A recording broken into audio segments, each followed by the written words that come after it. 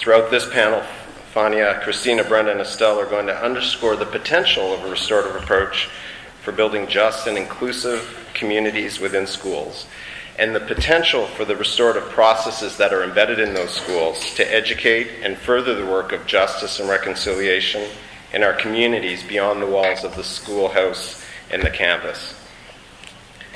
This past Saturday, I had the pleasure of listening to Tony Smith address a gathering at the Black Cultural Centre in Cherrybrook. Tony's the co-chair of the Nova Scotia Home for Coloured Children Inquiry, and he shared that it took time for many, if not all, of the participants of the restorative inquiry to settle into the process, to understand it, to trust it.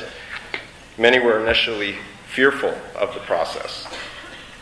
But, Tony shared, once the participants of the inquiry came to understand the restorative values embedded in the process, they became more comfortable with the idea of a restorative inquiry.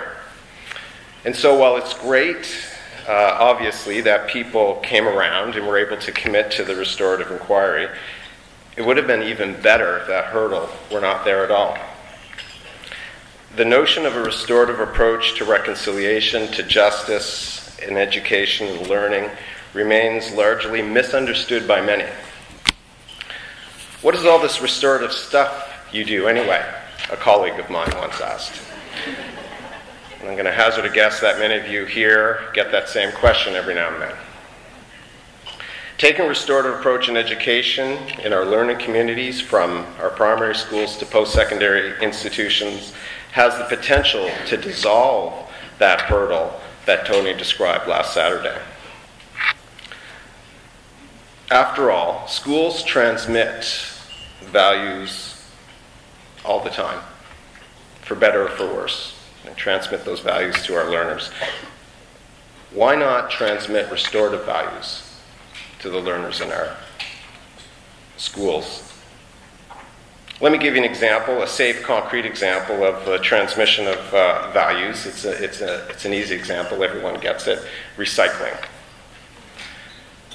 Today's school-age children know in what waste stream to place the plastic container with the number 2 stamped on the bottom. Raise your hand if you know which waste stream number 2 goes in. Anybody?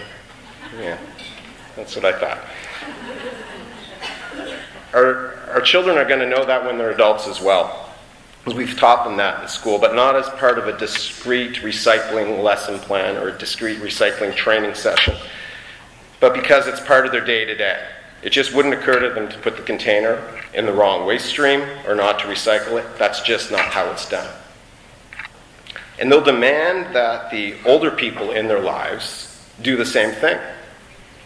Trust me, it's true. Try sneaking an empty sour cream container into the garbage in a house where a 12-year-old lives. So if we can pay attention to environmental issues in our learning communities and shift expectations and practices accordingly, we can also pay attention to the ways in which relationships are structured in our learning communities and shift expectations and practices accordingly. The restorative approach changes the culture in learning communities, and as you know, a change in culture reflects a change in values, and those values are carried by our learners into our communities that surround our schools. And when those same learners become policymakers, or when they encounter or rub up against the systems that impact their lives, they will both seek and demand the values that are reflected in the systems, the values that they carry. They'll seek and demand that they're reflected in those very same systems that are meant to support them, including practices and policies around reconciliation and justice. It will become the way we do business in our communities.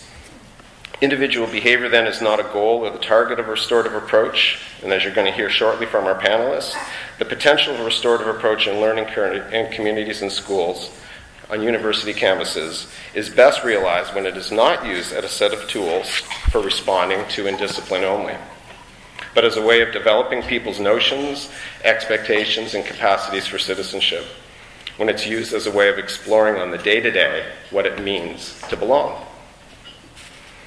So this panel is going to invite you to consider the broader potential of a restorative approach in learning communities to bring about fundamental change in our communities. We'll be starting with Fania, who's going to share her thoughts and her work in schools with restorative justice and how restorative justice can bring about social change and move us toward racial equity. But she'll remind us that we need to be thoughtful and keep our eye on the prize, racial equity, because it's easy to reduce suspensions without getting at or reducing racial inequity. Christine is going to discuss a restorative approach to curriculum and pedagogy and how, when developed through a relational lens, curriculum can better realize the potential of a restorative approach to support and develop citizenship and democratic values in our learning communities. Brenda will reflect on the role that post-secondary educational communities play in creating systemic change. And we'll wrap up with Estelle, who will touch on restorative leadership, building community, the impact of a restorative approach on students, and how restorative learning communities can become central to community well-being. And now I'll invite Connie to come up.